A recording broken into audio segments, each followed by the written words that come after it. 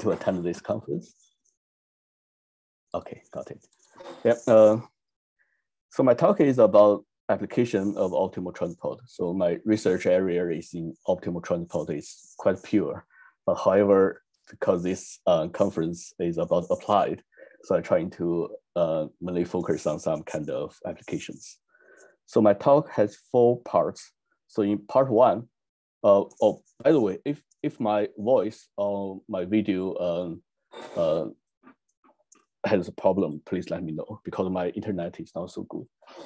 Okay, my talk has 4 parts. So in part 1, I'm going to give a very brief introduction about the optimal transportation, and also the Monge-Ampere equation arising from that area.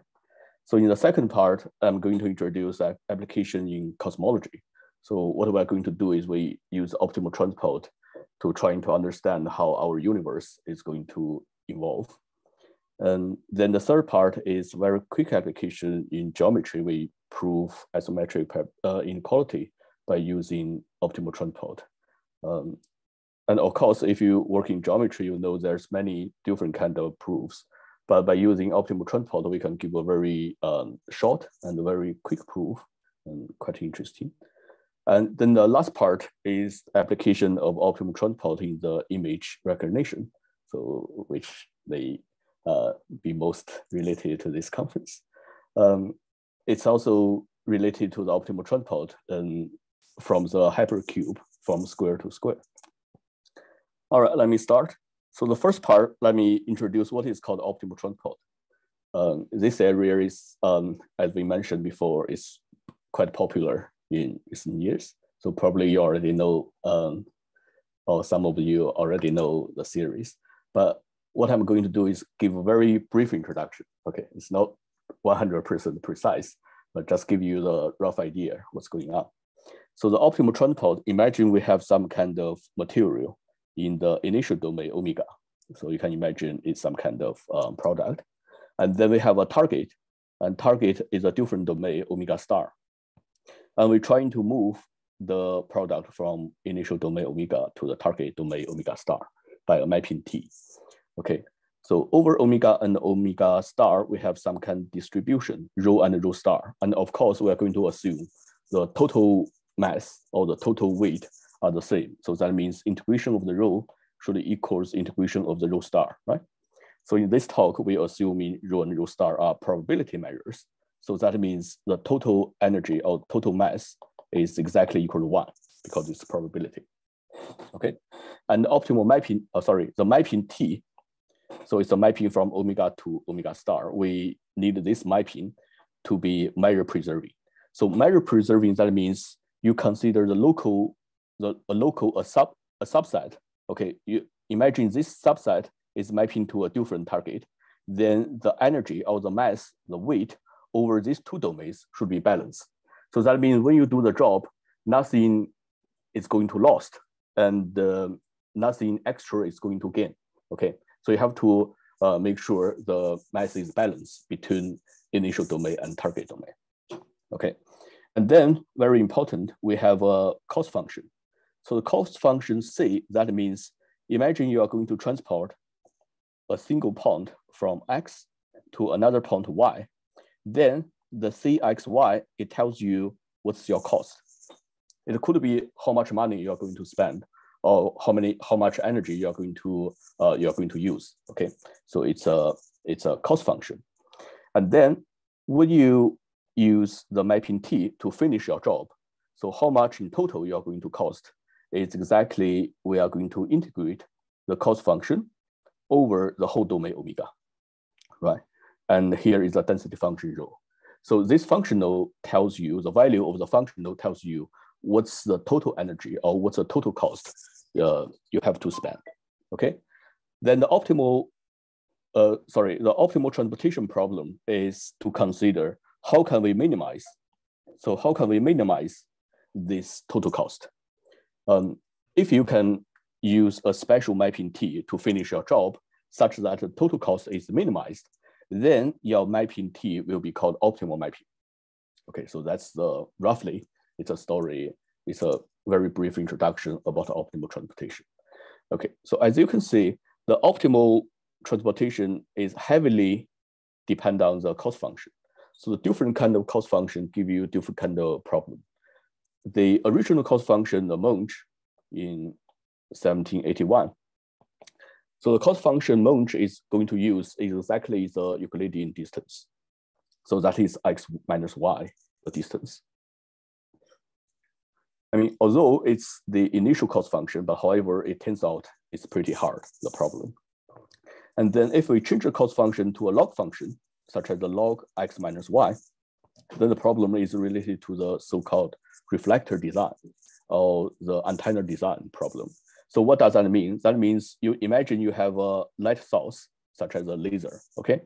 And from the light source, the different direction, you have the different light, the ray, okay? And then you have a target. And imagine you have a very big reflector, the mirror. Then when the lights touch the mirror, it will be reflected and to illuminate another different point in the target. So the question is, imagine we have the target, given target, and we have the given light source, and how to design such a mirror, or how to design such a reflector. So this problem is called reflector design. It's actually very useful because it's related to the satellite. So imagine you're trying to construct a satellite, then you have a very, very big reflector, and how to make that one optimal.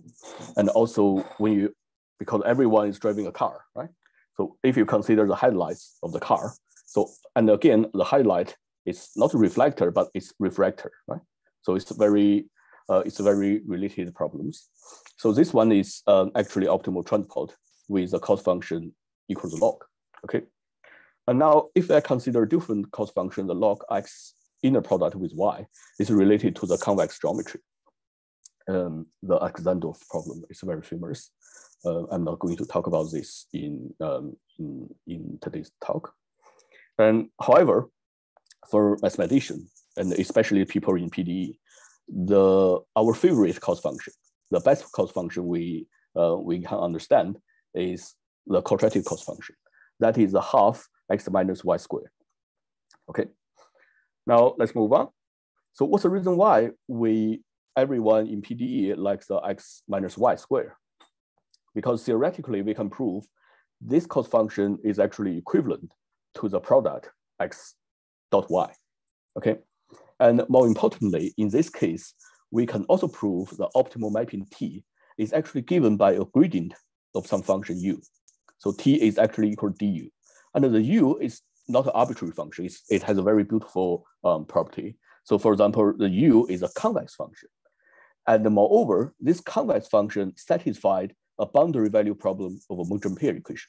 So that is a determinant d2u. So this is a Hessian matrix. So if you consider in Rn, this is n by n matrix, okay?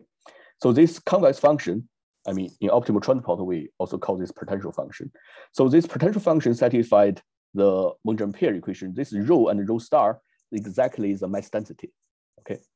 And the boundary condition, the potential function satisfied is du omega equals omega star. That is natural because du is exactly the mapping T. So T omega equals omega star. We use the mapping T to transport everything from omega to omega star. So that gives us the boundary condition.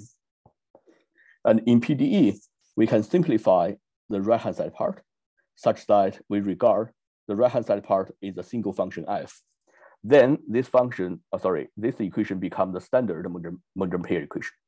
Okay. Monge-Ampere equation is a very important fully nonlinear elliptic PDE.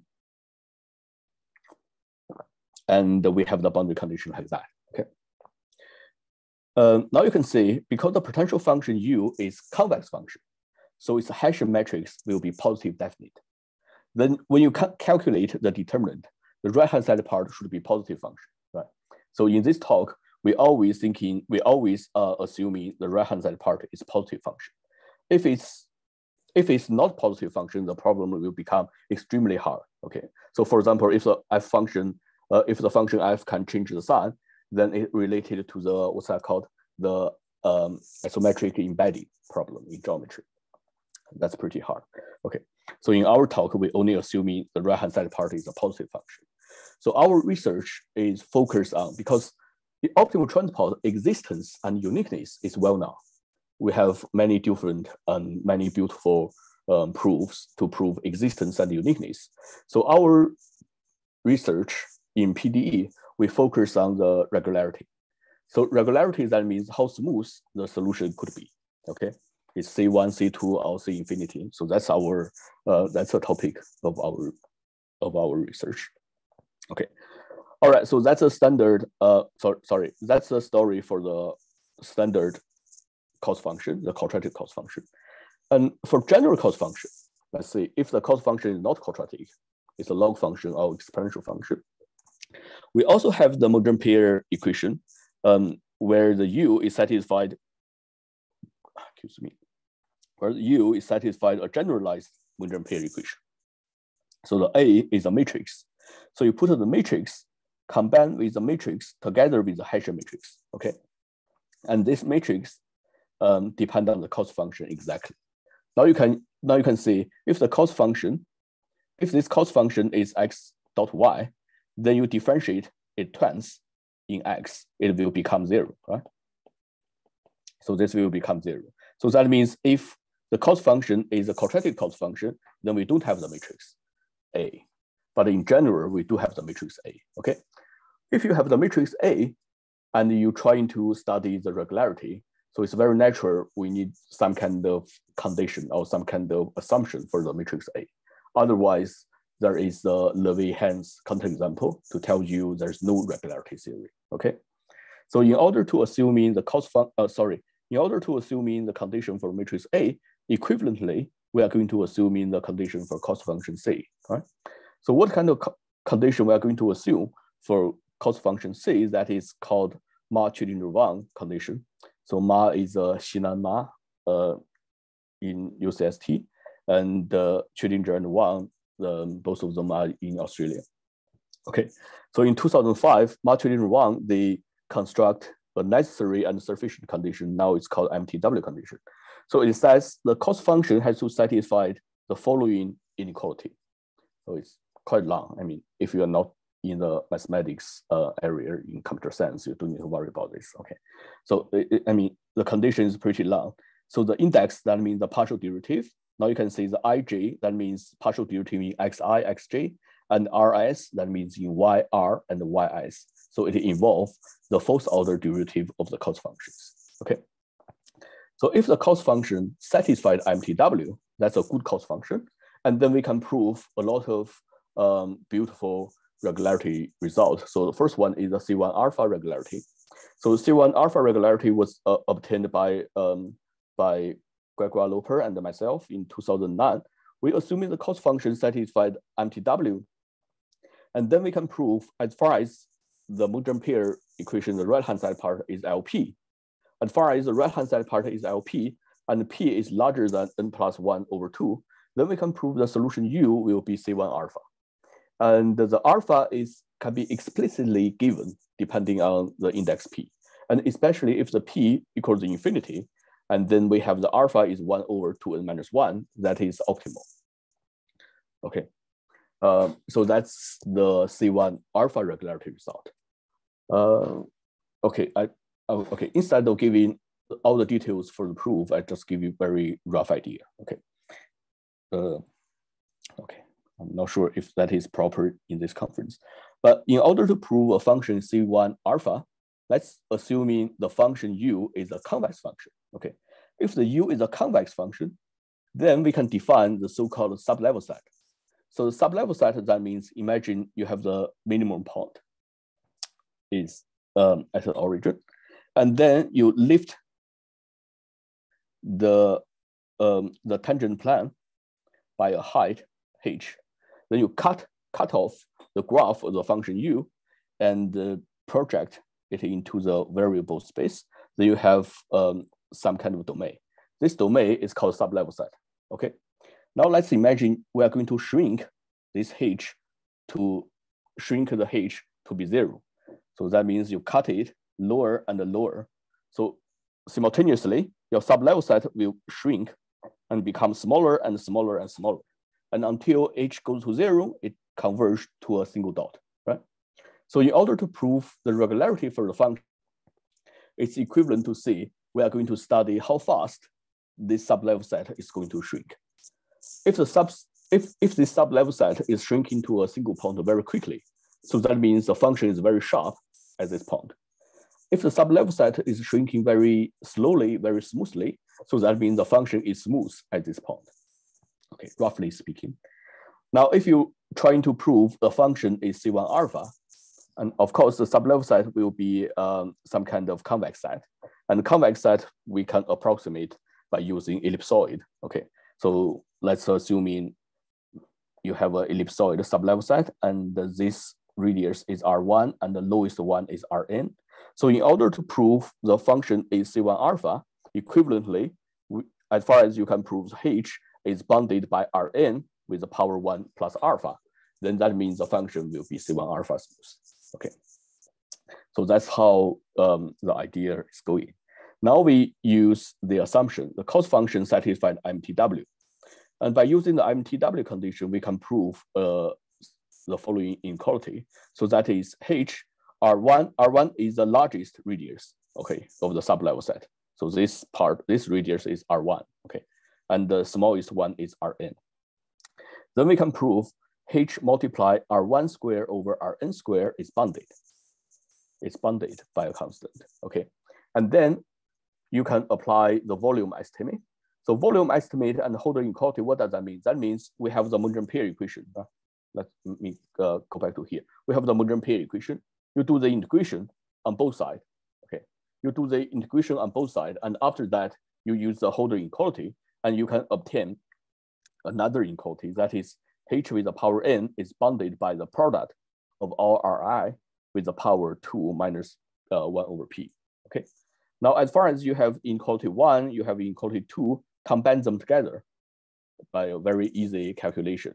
You can prove h with the power is bounded by Rn with a different power. And then you put this power downstairs here, and you can obtain h is bounded by Rn with the power 1 plus alpha. And that alpha can be explicitly given, and they depend on p and depend on n. So that's how we prove the C1 alpha regularity. And I mean, if you work in the Monge-Ampere equation, you can compare the result with the Caffarelli classical C1 alpha result. And then you realize for the standard Monge-Ampere, Caffarelli proved the solution C1 alpha, but however, there's no explicit estimate for the alpha. Okay, and now we have explicitly formula for the alpha. What's the reason why? Because we have one more stronger condition, that is a cost function satisfy MTW condition. Okay, it tells us MTW is very useful. And moreover, for a higher order regularity, if the cost function satisfies MTW, what can we prove? We can prove as far as the right-hand side part is smooth, then the solution will be smooth. And of course, the domain has to be uniformly convex, okay? So in that case, the Monge-Ampere equation or the mass density or the distribution is smooth, then we can prove the solution U is smooth. If solution U is smooth, then the optimal mapping T, which is related to the gradient of the U, will also be smooth. So we know the optimal mapping will be smooth, okay? And regarding the above conditions, what can we say? We actually know MTW condition is not only sufficient, it's also necessary. So what does that mean? That means, suppose if the MTW condition not satisfied, if you have a very bad cost function, is not satisfied MTW condition, then we can construct kind of counterexample such that the right-hand side part is smooth, but however, the solution is not even C1.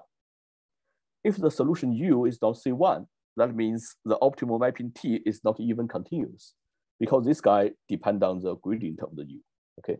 So if U is not C1, the optimal mapping T may not even be continuous. So that means MTW condition is very, very important, is sufficient and necessary. And one more remark is about geometry condition, because we are assuming the both domain has to be uniformly convex.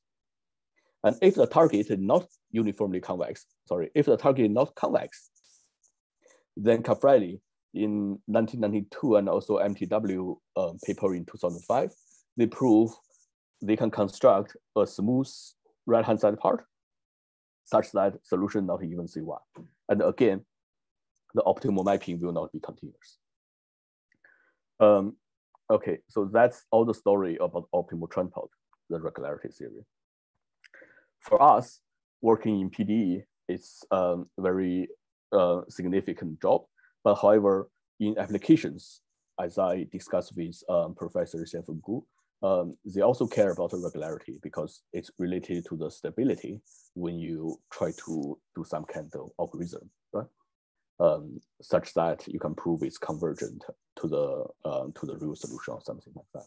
I'm not expert, so I don't know what's going on in the computer science. But in mathematics, regularity theory in PDE is definitely significantly important. All right, now let me introduce one interesting application. So we're trying to use optimal transport to understand how our universe is going to evolve in the cosmology. So if you look at the picture, it says, imagine the time is equal to 0, then the whole universe is a singularity point. Okay, so that's corresponding to the Big Bang theory. So the Big Bang means when many years ago, when the universe is a singularity, it involved a big explosion, right? So after explosion, and then 380,000 years, the whole universe come to the dark age. So dark age, it means it's totally dark. Okay, it's totally dark. There's no light because it's quite dense. Okay, so the light, we don't have any light. Then after 300 million years, we have a little bit small star. It kind of generated. So the first star appears after 300 million years. Then after 1 million years, we have the galaxy.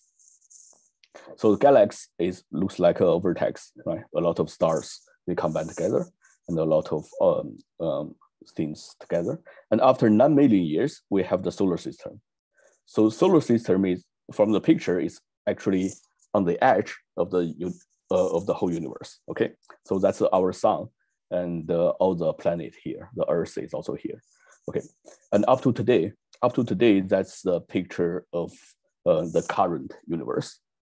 Okay, so what we are interested, given the time T0 and T1, so imagine T0 is here.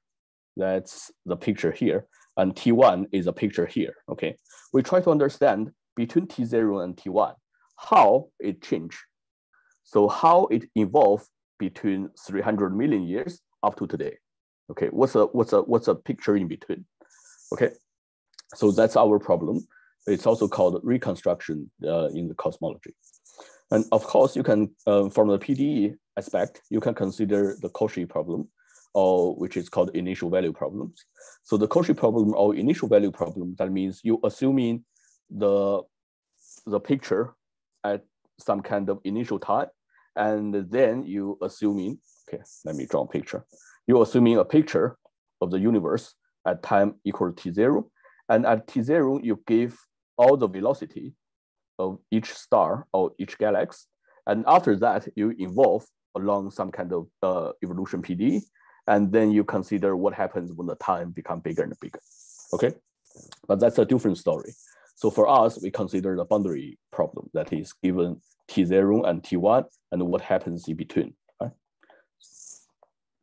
All right, so how can we use mathematics, or how can we use optimal transport to study this problem? Okay, we're assuming the density of the whole universe is given by a function rho, okay? And we're assuming the velocity field is V. So that means the velocity of each planet or of each star is equal to V. Then by using the conversation of mass, we have the equation. So that is dt rho plus the gradient dot rho v equals 0, okay? But after each star has a velocity, it also has the acceleration, right? So acceleration is given by the gravitational field. So where does this come from? Is exactly coming from the gravity, right? So the two stars, they are going to attract each other. So we have the acceleration field. So acceleration field is given by the minus gradient P. So P is a potential function. And the equation we have is the second equation. And because this P is a gravity, is coming from the two stars, they attract each other, is coming from the gravity. And how the gravity is generated is actually generated by the mass, right? So therefore, we have a Boson equation that is a Laplacian P is equal to rho. So we have equation 1, equation 2, and equation 3. Put them together, it gives us a system. That system is describe how the universe is going to evolve. Okay. And the boundary condition we are going to assume is when rho, so that's a density. Okay. So the density means, so for example, you look at a picture of the universe. So density means, for example, in this area, the value of the rho is larger because there's very bright, a lot of stars. And such as in this area, it's the value of the rho will be small because it's dark, right? There's no star, okay? So we're assuming when time equals 0, the density is rho 0. And when time equals capital T, the density is rho T. So that's our boundary, two ending boundary problems. Okay, then we're trying to understand what is the rho T when T is between 0 and the capital T. Okay, so that's our reconstruction problem. All right, in 2006, Gregoire Loeper, so he first formulated this kind of problem as some kind of variational problems. So the functional he constructed is, it makes sense, right? Because the first part is the kinetic energy, and second part is the potential energy. This is coming from the gravity, right? So he defined such functional, and he says, if you consider the Euler equation for this functional, or consider the minimizer of this functional, it will give you exactly the second equation. So therefore, we can convert the previous problem into a variational problem, such that we're trying to minimize this functional subject to the equation 1 and the equation 3. Okay, and he also assuming the universe is given by the torus. That's kind of artificial because we know the universe is not a torus, right? It does not have the periodic property. All right, so what I'm doing with Gregoire Loeper in our joint work a few years ago, we replace the potential energy, the second energy, by a more general energy, the curved F. So this curved F, instead of calling this potential energy, we call this internal energy. We don't know where the energy comes from. It could come from gravity, or it could come from something else, okay? We just regard this as a mathematics question, okay? Actually, in 2011, Lee and McCann, they assuming the extra energy, the curved F, is actually given by the integration of the rho multiplied Q. Where this Q is kind of external function.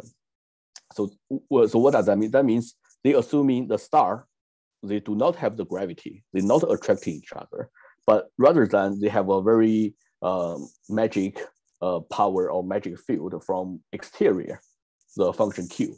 And the Q is given the force to every star and to change the direction of the each star's velocity. Okay, so therefore this problem is also called non-interacting because the star is not talking to each other. Okay, and under the above assumption, they actually prove the reconstruction problem is optimal transport. When you talk about optimal transport, you have to specify, you have to tell people what's your cost function, because we already understand different cost functions give you different kind of problem. They give you different kind of equations, right? So when you talk about optimal transport, you have to tell people which cost function you are going to consider, right? So they prove the above problem is optimal transport, and they can specify the cost function is given by the following formulas. Okay, I'm not going to tell too much about this because the time is not enough. But let's imagine you have X and you have Y. Okay, so what does this mean? This means you consider a different curve. The star is from X, is moving to Y, or the star is X is coming from different paths, all from the different paths. And each path, it involves energy. Then you take the inf, so that means you pick the optimal path when the star X travel to the star Y, okay? And that optimal path, the energy related to the optimal path is exactly the cost function from X to Y. So that's the physical meaning for the cost function. So as far as you have the cost function, you can verify, does this satisfy MTW condition or not? If it satisfies MTW condition, we know the regularity theory will hold. If it does not satisfy MTW condition, we know there exists counterexamples, right? So the MTW condition is you just verify is satisfied or not, okay? All right, so what's in our job, what we are going to do is we assuming something different. We assuming the external force it only occurs in the middle. So that means initially when a star from X evolving to Y, initially it has a velocity and no one is touching it, okay? So the star is moving along a straight line, okay? But however, when the time come to the half and suddenly there is some kind of external force is coming from Q, okay? It will change the velocity of this star and such that it changes direction and move to a different direction and come into the terminal. So that's a prediction Y. Okay, so that's our assumption. So by this kind of simple assumption, we can formulate the functional. It's given by the formula here. And similarly, the first part is a kinetic energy, and second part is a potential energy or the internal energy. So what's the advantage we are doing this? So first, we can remove the smallest condition because in their work, they're assuming epsilon. Epsilon need to be very small. They can prove it satisfies MW. But what we can do now is we can remove the epsilon. We don't need to assuming the external force is very small. And more importantly, what's our purpose? Our purpose, so let's imagine X is moving to Y along a smooth curve. As far as you can approximate this guy by two segments, as far as you can do this as two parts, then along this part, along the first part, you can again repeat what you did before, right? So you can cut it again, and then you move to this part, you can do another approximation. Okay, I mean, it's a bad picture. Sorry, let me draw another picture. I mean, the essential idea is we use a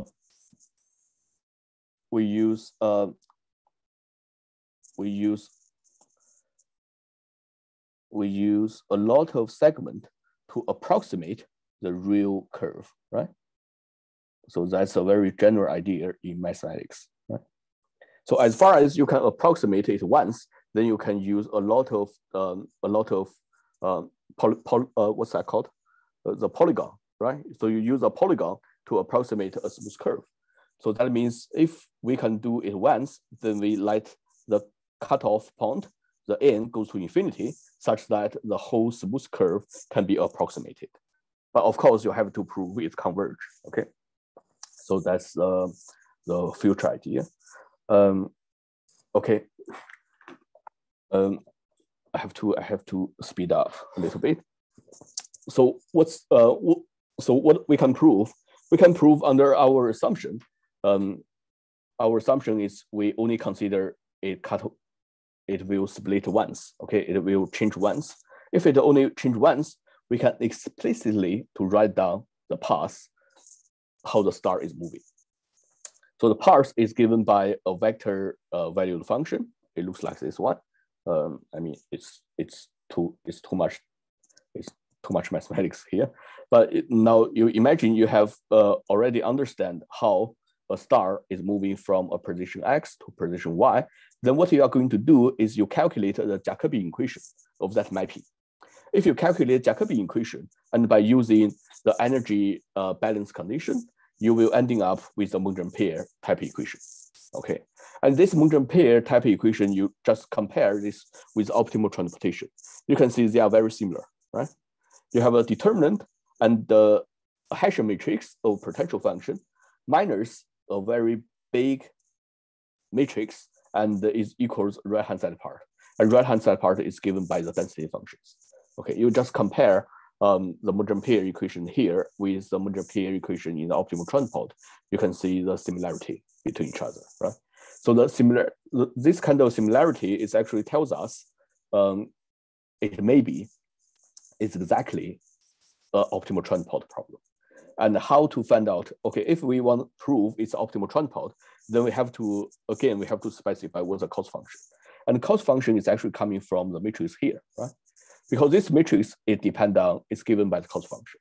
Okay, so by some kind of calculation, we can prove the cost function is actually given by the lambda transform of the external force of the external potential function Q.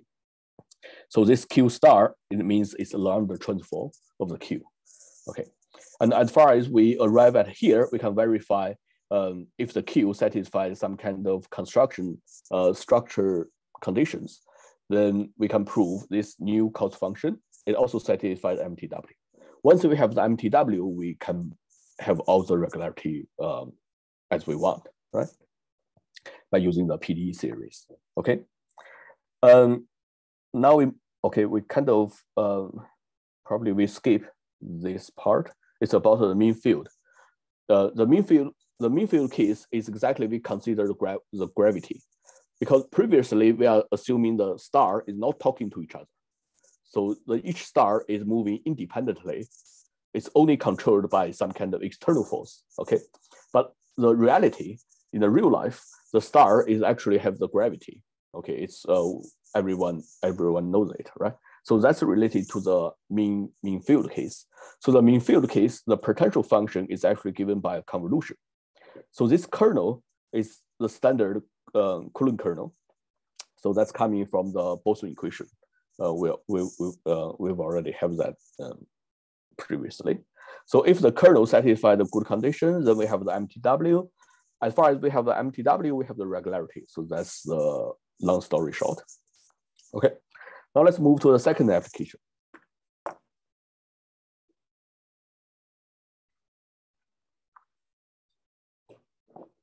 I mean, application of optimal transport has a lot of, okay.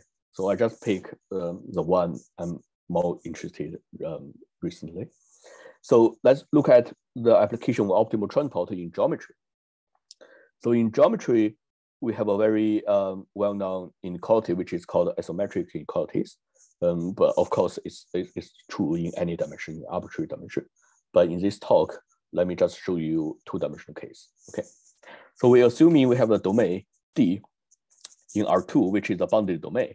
So what the isometric inequality tells us, it tells us the area, we use the A to represent the area of this domain, and we use the L to represent the length of the boundary, okay? So isometric inequality tells us the L square is always larger or equal than 4 pi multiplied A, okay? It's well known. And if it equals, then it has to be a disk, right? It has to be round. Okay, and how can we prove this? So first, instead of considering arbitrary domain, I'm actually only need to consider convex domain. Why? Because whatever domain you give to me, right? I can pick a convex envelope. So the convex envelope, that means it's a convex domain. A convex domain contains this region. Sorry, how to say that? The convex envelope is the smallest convex domain which can contain this domain. Sorry, does that make sense? So that's the convex envelope. So if you consider convex envelope, then you can realize you actually increase the area, but however, you minimize the length, right? So that means as far as you can prove inequality is true for convex envelope, then this inequality has to be true for arbitrary domain. Okay. So that means we only consider convex domain. Okay. Now, we're assuming the convex envelope is given by omega. What we are going to do is we pick omega star, so optimal transport, right?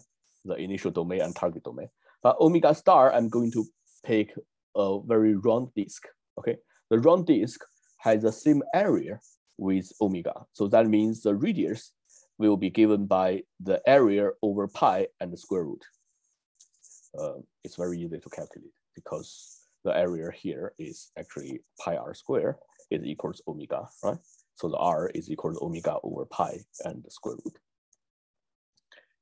All right, so we have the initial domain, we have the target domain, and over each domain, we're assuming the mass distribution is uniform. So that means we consider Lebesgue measure over omega and omega star. And then we're assuming the cost function is given by x, the quadratic cost function, x minus y squared over 2. That's our theory, right? And then by using optimal transport, we know there exists an optimal mapping T, which which can finish the job. You transport everything from omega to omega star, right? And moreover, this T is given by the gradient of the U, and the U satisfies the standard Monge-Ampere equation, determine d2u equals 1, and the du omega equals omega star, okay? And once we have this relationship, we need one more assumption. We're assuming the solution U is smooth.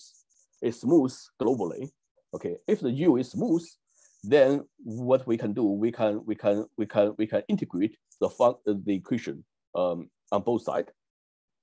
So we have a very trivial inequality, that is square root of the determinant is actually always less than half of the Laplacian. So what does that mean? I mean, determinant d2u is equals the eigenvalue lambda 1 multiplied lambda 2, right? And the Laplacian u is equal to lambda 1 plus lambda 2, right? And then by using the very fundamental algorithm mean and the geometry mean inequality, we know lambda 1, lambda 2 square root is always less than lambda 1 plus lambda 2 over 2, right? So we know this very fundamental equality. So that gives us the relationship determinant is always less than half of the Laplacian. But determinant is exactly equal to 1, so it gives you the area. And Laplacian, by using the divergence theory, you can reduce the Laplacian up to the boundary. So the boundary is a gradient. But however, the gradient is always less than the radius because the boundary is mapping to the boundary, right? So the gradient is always less than the length, absolutely value of the gradient is always less than the radius r. So this is less than r multiply the domain here. So that's the boundary, the length of the boundary. But the r, we can calculate the r is explicitly given by this quantity. So you put this quantity here, you ending up with the relationship between area and the length of the boundary. Combine them together, you ending up with the isometric equality. It's pretty easy to prove, right? We didn't use anything difficult. We just use very fundamental inequalities. Okay, so once we have this part, we need to realize the assumption. Assumption is U has to be smooth everywhere. So that is theoretically in PDE, it's something we don't know. I mean, how to say that? We haven't proved yet, right? So how to prove the global regularity, or how can you prove the solution U is smooth globally?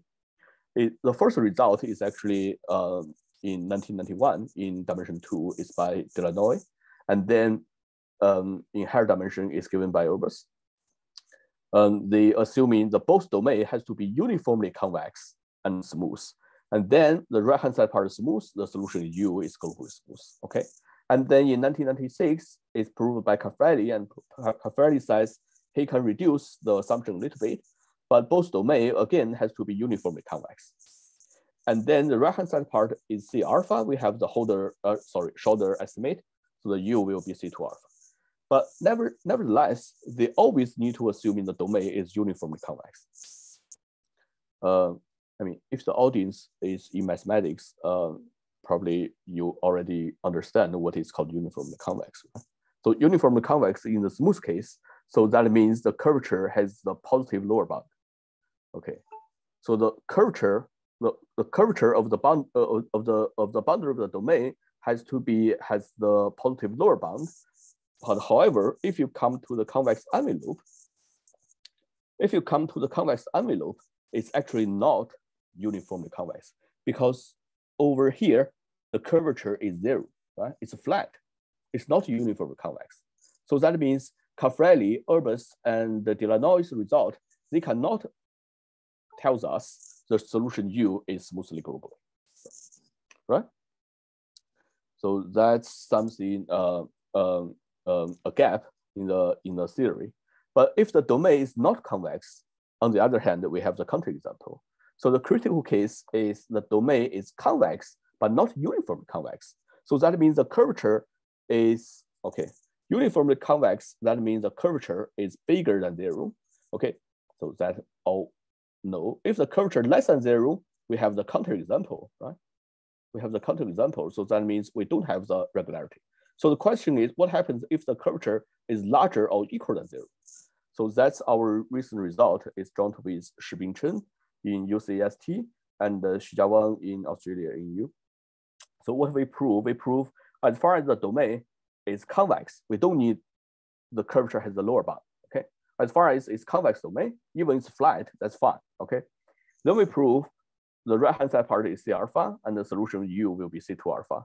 So once we have the shorter estimate, we have the smooth. So that means right-hand side part is smooth, then solution U will also be smooth. Okay, we're done. So that's application in geometry. Sorry, I think I run out of time. I think I only have 2 minutes, but let me go through this very quickly. Okay. The third application is in the image recognition, because in the image recognition, the domain is actually normally, very popularly, the domain is a square. Okay, the square, although the square is a convex domain, but however, it does not have the regularity because at the corner point, it's only Lipschitz. It's not even C1, right? It's not differentiable. So the sharp corner give us trouble. And how to handle this this case? Okay, let me just skip. Okay, so how to handle this? Our idea is to do the even reflection. So that means if you want to handle a sharp point of the square, you reflect it, and reflect it. Okay, so such that this sharp point will become an interior point. So if you consider a larger domain, this blue dot will become an interior. And if the point is interior point, we can understand the regularity very well. Okay, as far as it do not touch the boundary. Okay, so then you use the regularity for the interior. You have the regularity here, and then you recover it back. So that's how we handle the sharp point. But however, you have to be very careful when you do the reflection, because even a function is C1 alpha, you reflect it, you reflect the smooth function. The even reflection can, in general, is only Lipschitz, right? I just give you a very quick picture. So imagine you have a function, so that's a function f. Imagine you have a function f like this, and you're trying to reflect it, even reflect it up to here. Then what happens? At this point, the function is only Lipschitz. It will lose the smoothness. It will lose the regularity. That's another trouble, okay? And how to overcome this trouble is by using a partial regularity in the PDE theory, so which is given by Jia-Kun Liu Wang in 2015. And then we apply the partial regularity result in the PDE. We can handle all the difficulties, and we can prove as far as the density is smooth, then the solution U will be C3 alpha. And if the U is C3 alpha, then the optimal mapping T will be C2 alpha. That's the optimal result. You cannot go any higher. Okay. Okay, that's about perturbation, but we don't have time. I think I probably need to stop here. Thank you very much.